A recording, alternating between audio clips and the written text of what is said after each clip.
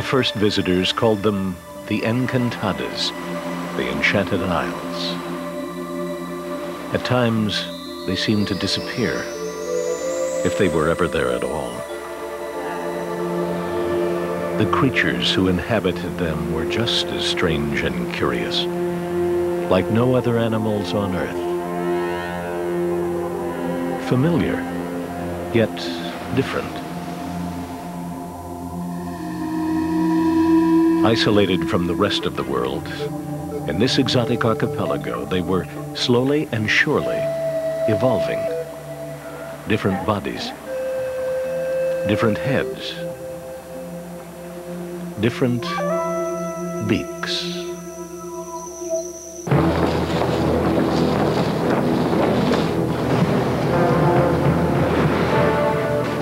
Into this world, the adventurers came. Robinson Crusoe among them, and the naturalist, Charles Darwin, whose name would be forever linked here. Soon, the secrets of these enchanted Galapagos Islands were uncovered. By 1977, hundreds of scientists had probed and poked them. Tourists had claimed them a vacation spot. Like a fossil, the Galapagos Islands became a curious imprint of the magic that happened here. No one expected more, but the Enchanted Islands had a surprise for them.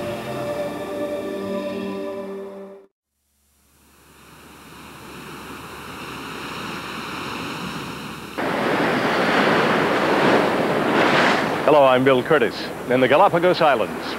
160 years ago, Charles Darwin walked here on James Island for 1 week. He thought the marine iguanas were hideous and stupid looking.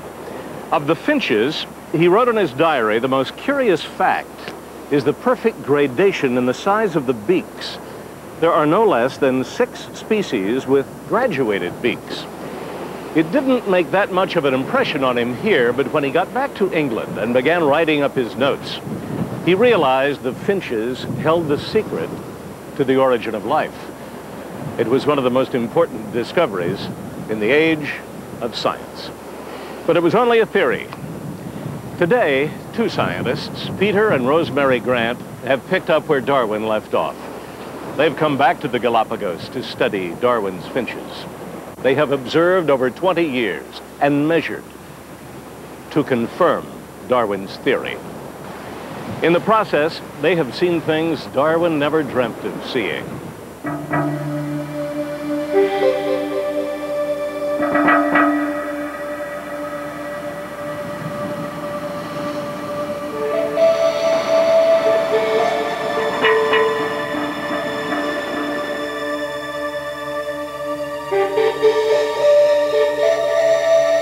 The Galapagos Islands sit uncomfortably on the equator, 621 miles west of Ecuador in the Pacific.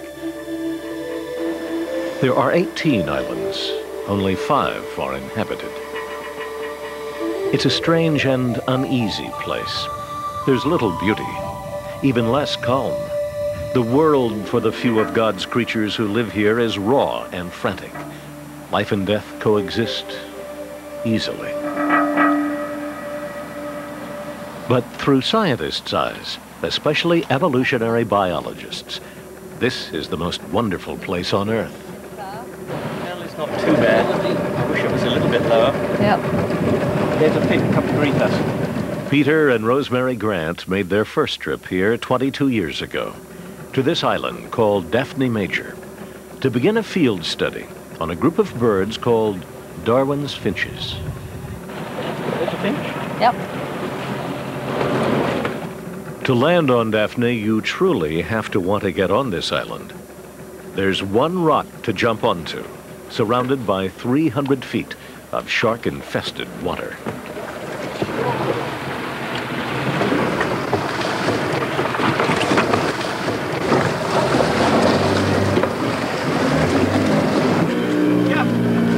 Cambio.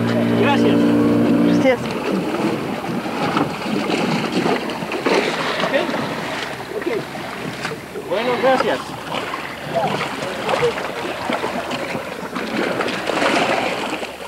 Before they climb up, straight up, they'll rinse everything, tents, nets, food, in the ocean. Okay, I will wash. If you'll give me some in a bucket, I'll do it here. Bringing in any new plants or predators could be disastrous to the finches. Bringing in anything that might alter the environment, parasites, insects, could be disastrous to their study. Are those washed? Yep, they're washed.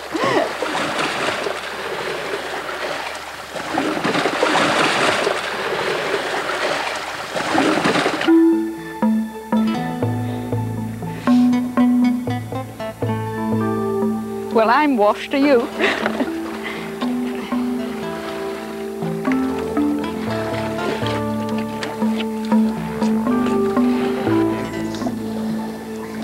The finches on Daphne, like the rest of the animals in the Galapagos, have no fear of humans. They simply don't know they should. They have few enemies, except for an occasional owl, and even fewer competitors for food.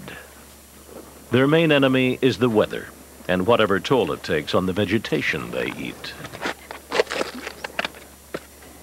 These humans are simply curious. Okay, I'll take these over to camp now. Before they get to work, the Grants will spend the better part of the day setting up their camp, under the watchful eyes of some old friends.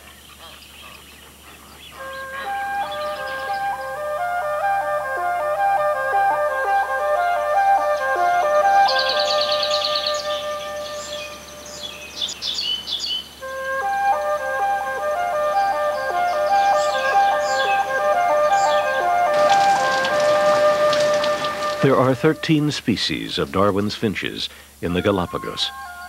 Named for Charles Darwin, the first person to collect them, they vary in size from 3 to 6 inches, in color by a matter of shades.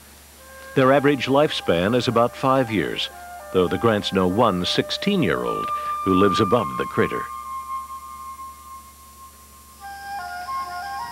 They separate during the dry season, between June and December when food is scarce, and come back together at the first sign of rain in January, when the males begin to sing.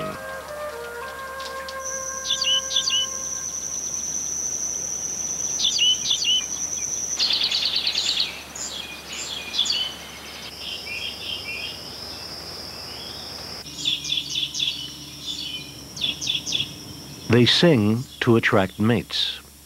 Some mate for life. Others will have as many as 11 mates in their lifetimes. And when their young are born, the father will take his turn feeding and imprint his young with his song.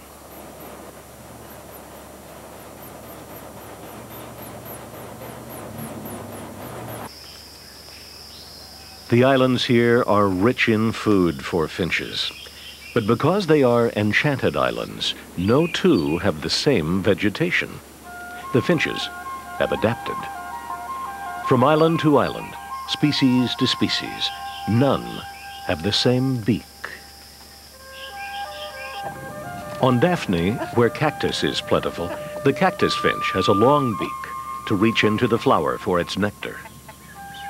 On Espanola, the ground finch with its short, deep beak concentrates on seeds under the soil. On Santa Cruz, the tree finch with its parrot-shaped beak strips the tree bark looking for insects. And so it goes, through 13 distinctive species with 13 distinctive beaks. Their food choices sometimes overlap, but for the most part, they only compete for food during extreme weather conditions. The variation in their beaks is often so slight, only careful measurements can show the difference. But they are different. Darwin's finches have evolved.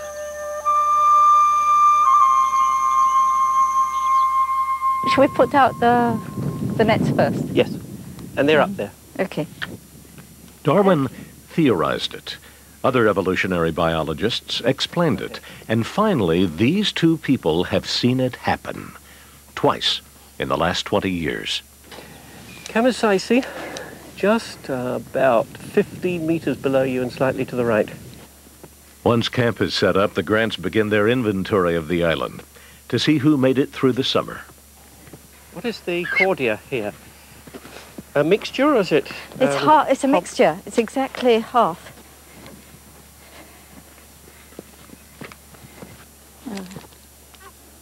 There we are. Oh, it's 307, I believe.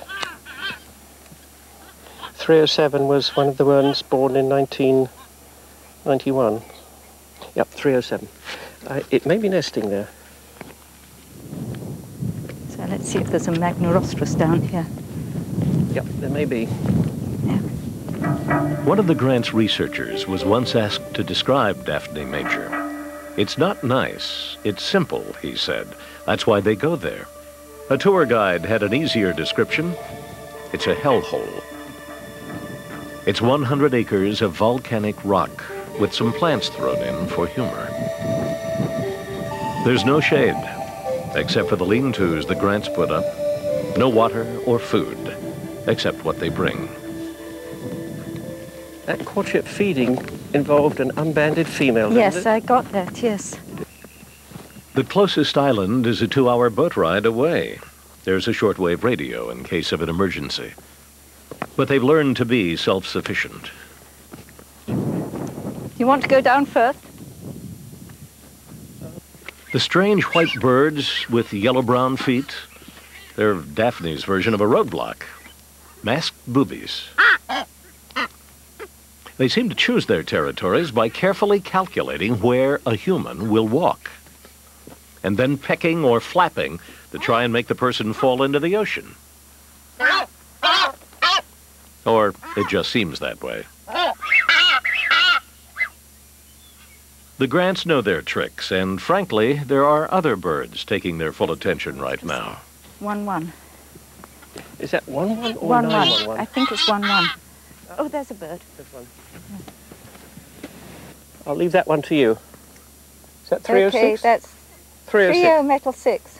Yes, there's a brown bird down here. I'll try and find it. They first came to Daphne Major in 1973 with 3 questions they wanted to answer. The question of whether species compete. The reason why populations are so variable, at least some are. And then the third one, the question of how species are formed. All of those questions could be addressed with a field study of Darwin's finches in the Galapagos. They chose Daphne because it was small and simple. And we realized that in studying a very small population, we could get a handle on most of the birds on this island, so it was like working in a little laboratory in a sense. There were only 2 main inhabitants on the island, Scandon, the cactus finch, and Fortis, the medium ground finch. The cactus finch, which fed exclusively on the cactus nectar, might have seemed the more interesting bird. But it would be the medium ground finch with its stubby beak, eating seeds, cactus, just about anything that would teach them what made Darwin's finches tick. We found that they were extraordinarily variable. So if we were to think in human terms, they would be the equivalent of a population where there were 2-foot to 10-foot adults, humans. So they were enormously variable in size and build, size and shape. What about Coldinia? They got to work, first observing what the finches ate. Add 3 more tribulus. There are 40 species of plants. We know them all. So we can easily document the abundance of each of the species that are significant in the lives of finches. Not only that, since the finches are so tame, we can observe exactly what they're eating. They are so tame that in some cases we have to put our binoculars away. We can't focus down closely enough in order to see what they're doing, or we back away until they come into focus. Bird by bird, year by year, they logged deaths and births, pairings and courtships and idiosyncrasies. He's just taken out the stigma and flicked it out in order to get down to the nectar. The length of the stigma is exactly the same distance from the tip of the bill to the eye, And we think that they just remove it just to get it out of the way and to be able to get into the nectar.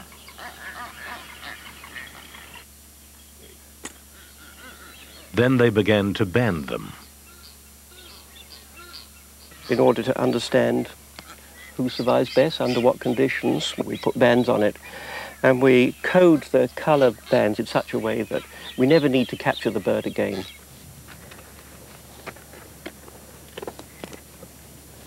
Disappeared.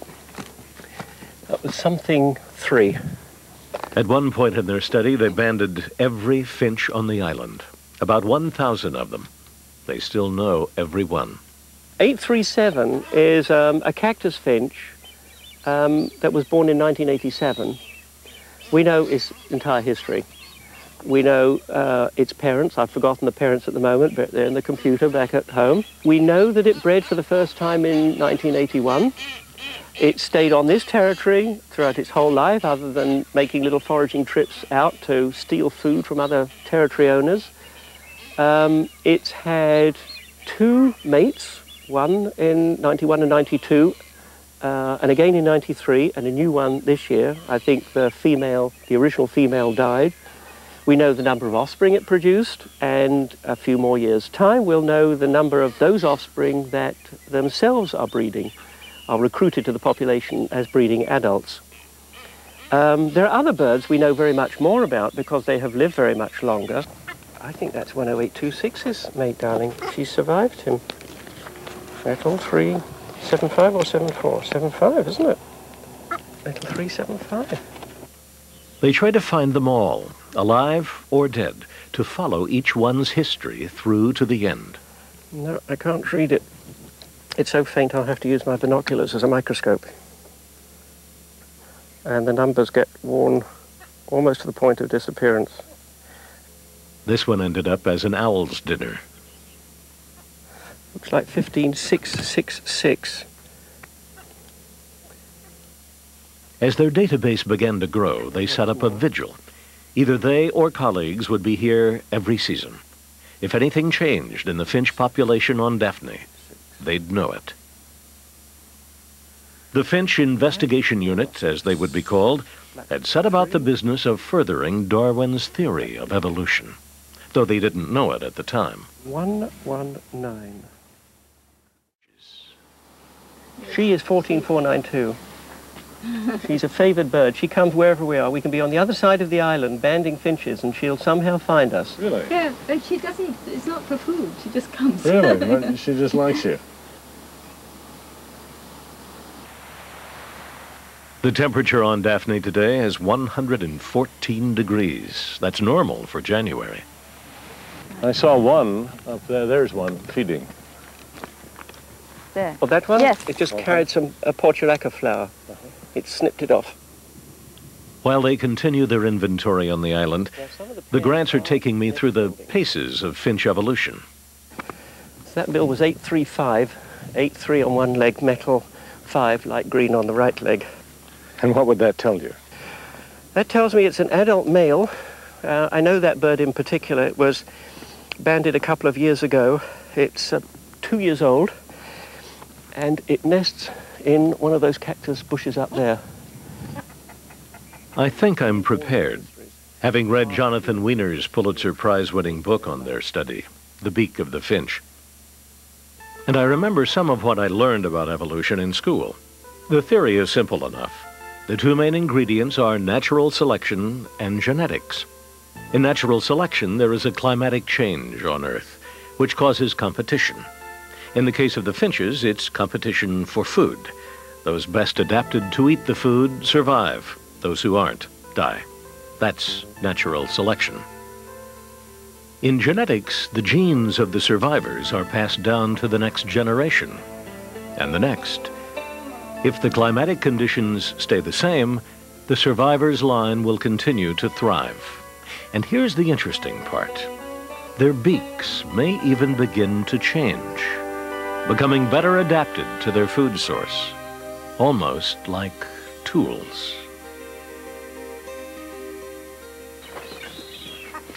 But Darwin said it took millions of years to achieve any measure of evolution. The Grants are about to show me it doesn't. You go to the net, you don't know what is there. We head for the nets. Is this where you catch all the birds? We catch them all over the island. Here's one good place because the birds roost here. And you put it up when it was cool. Yes, and we're going to get these birds out before the sun rises up and strikes the net, because we want to measure the birds and release them before it gets too hot. Can you tell immediately what species they are? Yes, this is a Scandens. I'll have to check the book to see if it's a back cross, but it looks like a Scandens 5069. He owns the territory over there. And then here we have Fortis, a small Fortis. Small beak Fortis, that's right. You have a Magnorostris down there. Big beak. Yes, undoubtedly big beak. And then this one is a Fortis. The birds don't get hurt by this, but they get a little bit tangled. So I take the legs out first, and then I take the wings out, and then I've got to move this netting over the head. And there it comes. There it is. 1, 4, metal 4. Now you can see this one is a smaller beak. This Yes. one is thicker, heavier. And yet they're the same species. Now, why the difference? Part of the reason for the difference is that the medium ground finch hybridizes with a smaller species and with a larger species. By hybridizing or mating with another species and producing offspring, the medium ground finch has become a species of both small and large-beaked birds. The difference is only a millimeter or more, small by our standards, but significant by finches. And who does well under other conditions. That's unusual. The next step is to measure the birds, Peter's job. Like that. Pinch it there so that it can't come back. I mean, fly backwards and upwards and out. I then weigh it. 18.6 grams. And again, the reason for this? Measuring size, different aspects of the size of the birds in order to understand who survives best, under what conditions. We need to measure so many birds. And now I'll measure the length of one element of the leg, and then the next one I take is the length of the beak. Now, this seems to be the most critical measurement you're going to make. The beak dimensions are the critical feature, at least one critical feature determining success or failure of these birds. So I measure the depth or the height of the beak in the plane of the nostril, and that is 8.6. And then I measure the width of the beak at the base of the lower mandible there, and that one is also 8.6.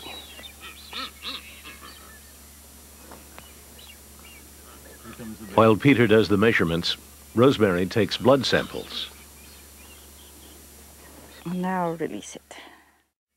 After 33 years of marriage, they've learned to watch out for each other Don't sit down. and the finches. I'm going to do this. If you could lift his head, I'll be all right. I think we enjoy working with each other very well. We can easily differ in opinions. I mean, we quite often do. No, lift the head right up if you could.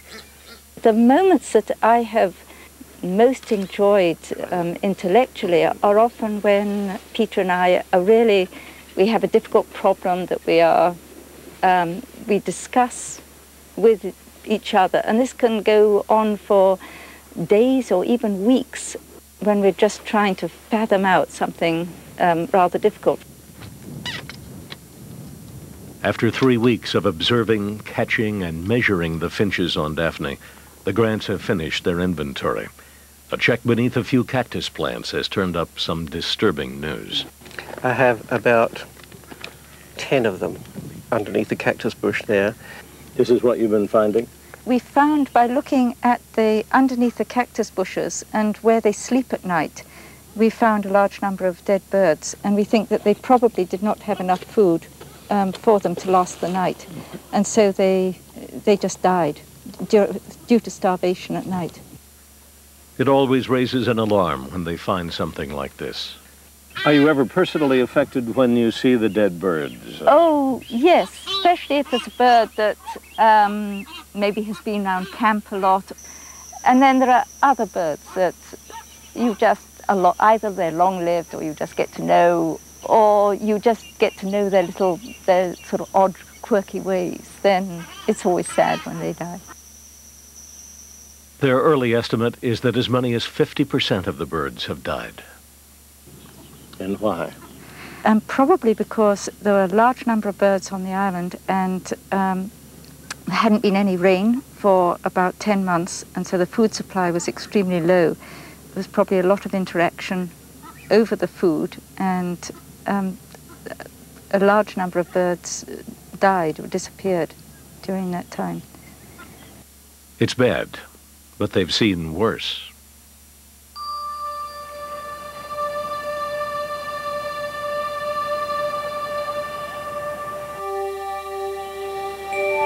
The drought of 1977 was the most severe drought to hit the Galapagos in a decade.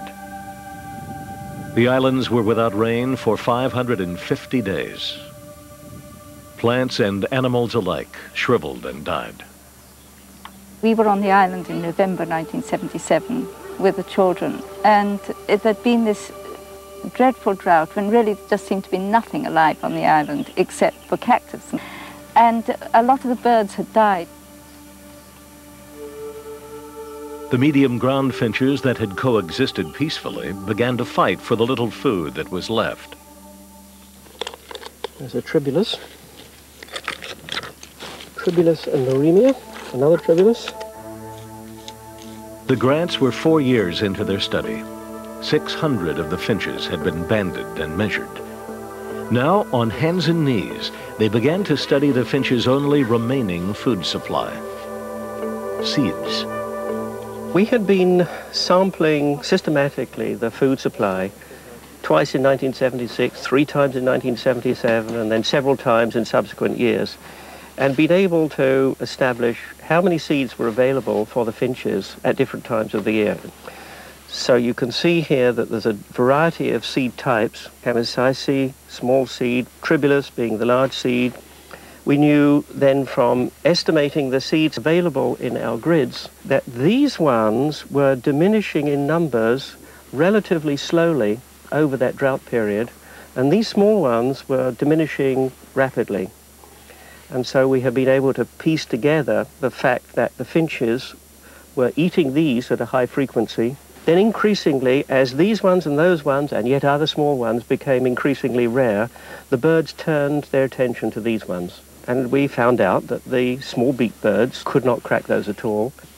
And it's only the very largest beaked members of the Fortis population that are capable of picking one whole tribulus mericarp up and crunching it, cracking it open and splitting open the seeds. So, in a drought, when this is the only food available, the food of last resort, the bird that is going to be able to crack and get at that food source is going to be the one that survives. That's right. It's the crucial seed that made the difference between success and failure for many of the finches during the drought of 1977. The drought lasted 18 months. When it was over, they recorded the death toll. How many of the small finches died? During the drought, about 400 to 500 of the smaller members of the Fortis population died. But this was clearly a natural selection event. Oh, absolutely right, yes. It was an event which selectively favored the large-beaked birds and selectively penalized the small-beaked birds because they were not able to deal with this remaining large and hard fruit. That's a rather new observation about natural selection, isn't it? Yes, in that I don't think most scientists would have thought that the size of individuals mattered very much, that a small bird would survive just as well as a medium bird, just as well as a large bird. But in fact, the detailed measurements that we were able to make and the ability that we have on this island to follow the fates of known individuals with known measurements enable us to show that, in fact, natural selection operates under stressful conditions and that size does make a difference whether an individual survives or not.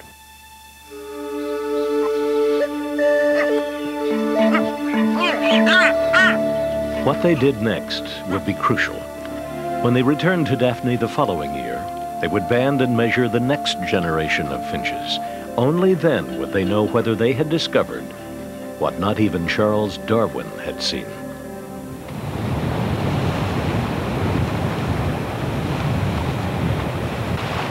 It was a cloudy day when the Beagle arrived in the Galapagos.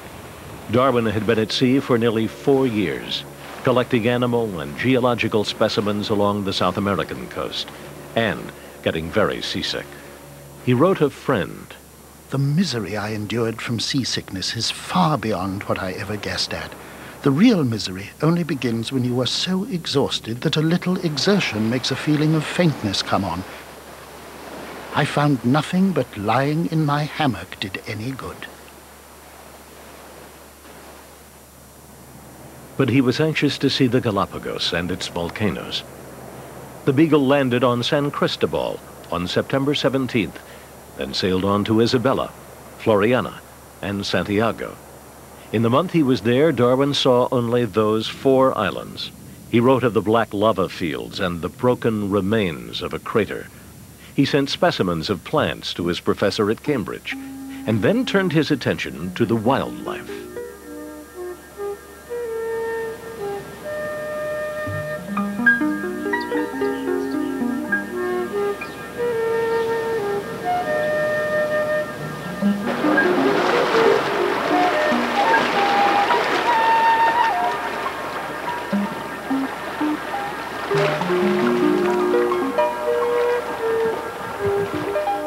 He wrote, "In my walk, I met 2 large tortoises.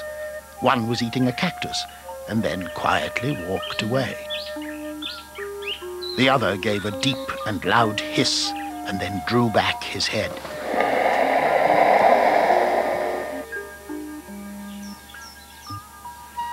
The tortoise is very fond of water, drinking large quantities and wallowing in the mud.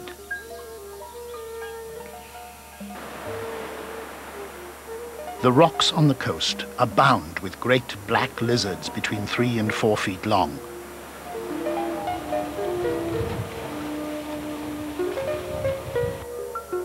And on the hills, an ugly yellowish-brown species was equally common.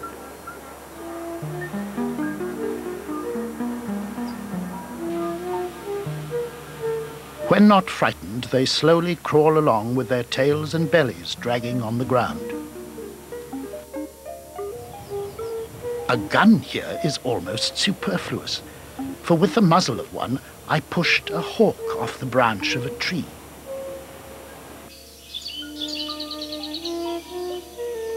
He was impressed but confused by the finches, writing little about them.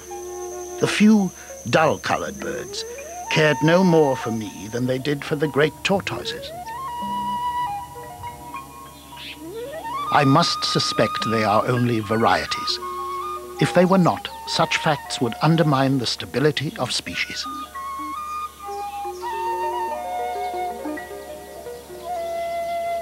Darwin's finches became our symbols of evolution, based on the theory that all 13 species evolved from just one that had landed in the Galapagos somewhere between 1 and 3 million years ago. It was a violent time. The young islands were still settling volcanoes. Life was hard, food rare. To survive, the finches scattered to various islands, where, isolated from each other, they evolved into 13 species with 13 distinct beaks.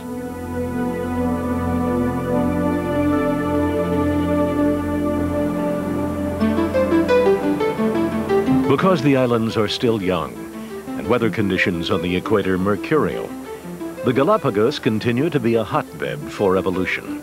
It's not the only place scientists are seeing evolution today. There are over 100 studies going on around the world, but it's still the classic. As for our own evolution, some scientists say we humans have reached the end of our line. Others believe disease and viruses will continue to select out the weakest of us. We're the lucky ones. All but 1% of the species that ever lived on the Earth are extinct. All but 1%. And Darwin's finches? With those kinds of odds, how is it that all 13 species have survived?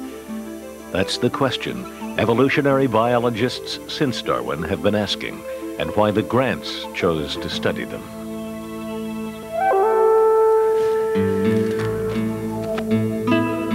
Peter and Rosemary Grant made their fifth and most important trip to the Galapagos in 1978 to do the measurements that would tell them if the medium ground finch had evolved.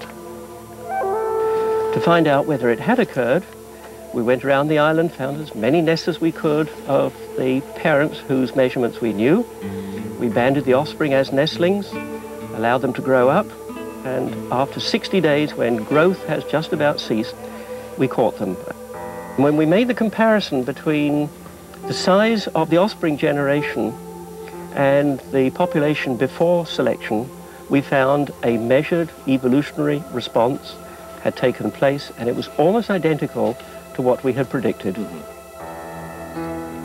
Darwin's finches had evolved. The offspring's beaks were 3 to 4% deeper than their grandparents. The medium ground finch was becoming a larger species. It is a study that has demonstrated evolution in action.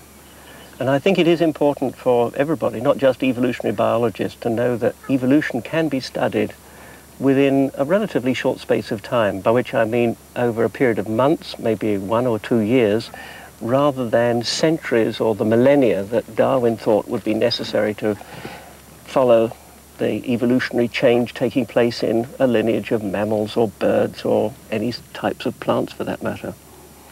That's where I would place the significance. It's getting really hot, I think. But the Grants weren't finished yet. Every year from 1977 to 1982, they returned to Daphne to collect more data on the medium ground finch, to see if the large birds continued their dominance on the island. It went on that way for 6 years, nothing. And then in 1983, the weather on the equator erupted again. This time, it was an El Nino. The most severe El Nino in 400 years, and it took the Galapagos by surprise. On Santa Cruz, they recorded 3 times the rainfall of their worst storm. I remember one time when it rained for 11 days on end, and everything, even when it was in metal boxes, got damp. And you had no more dry clothes left, and you were literally pouring out water from your boots. I remember we even used wax crayons to doubly seam seal our tents because water seemed to get through that. And the vines would grow up the guy ropes of the tents and over the tents. You could even measure the growth of the vines every day. So it was truly extraordinary. When the Grants left for the season, it continued to rain. It rained for 8 months. At the Charles Darwin Research Station, the animals were thriving. With tortoises, on the carapace of the tortoises, when they're very young, you can see growth rings. We could definitely see on the young and the wild, the El Nino of '83 was a huge growth ring. I mean, there was so much food available, and they did very well. On Daphne, the finches began to breed and didn't stop for 10 months.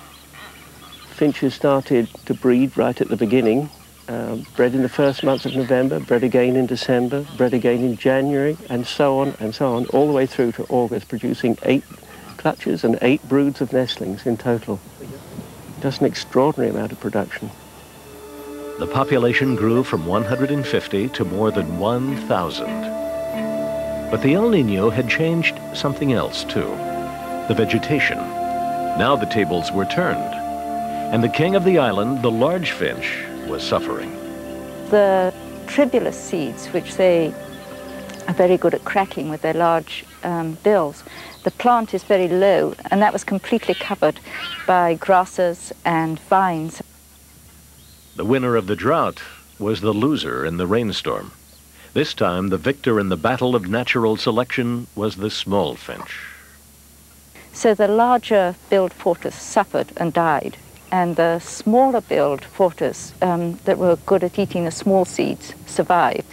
And so this is why we got this natural selection event, favouring those birds with smaller bills. Now, you may ask, why didn't they just turn to small seeds? Well, the small seed supply was on the decline also in this dry period following El Nino. And I think it was difficult for them to try to find hard seeds as well as make up their daily diet with small seeds. And they died as a result. Starvation. That's right, that's right.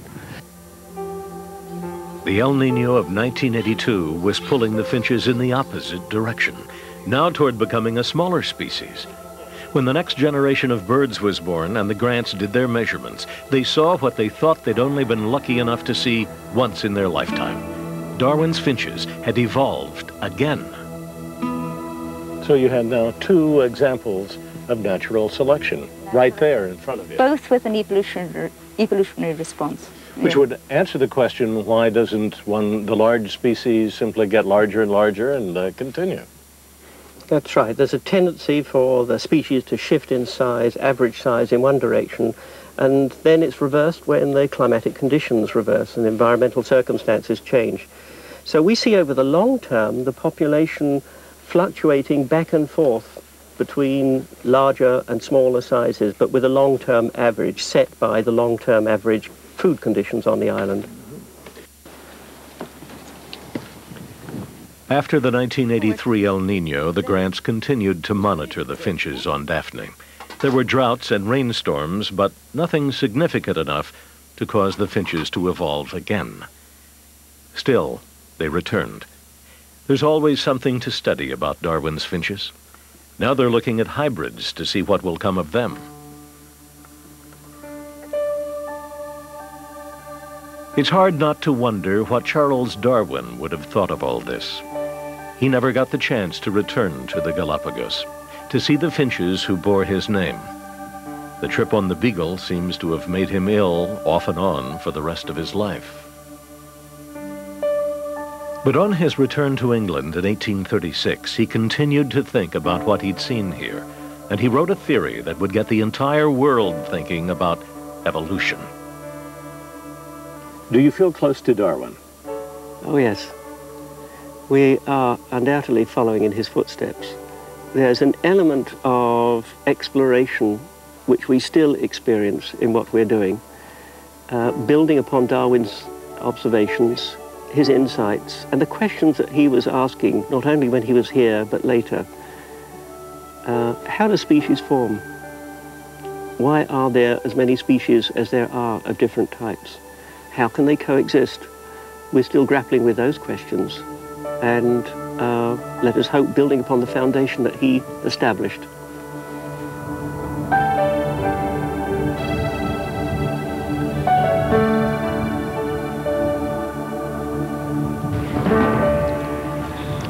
So, not a bad day today. You found a hybrid.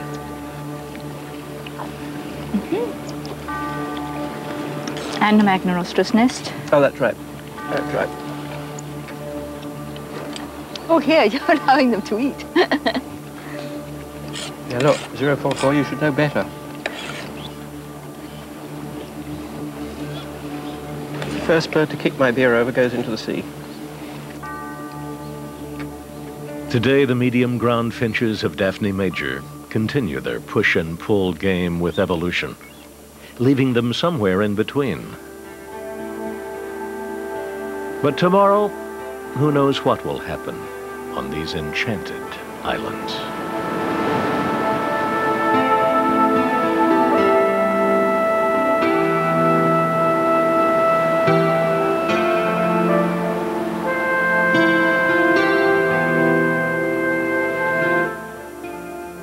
Thursday night. Don't quit on me now. We've got places to go, people to see. We even have all of Canada to explore, for Pete's sake.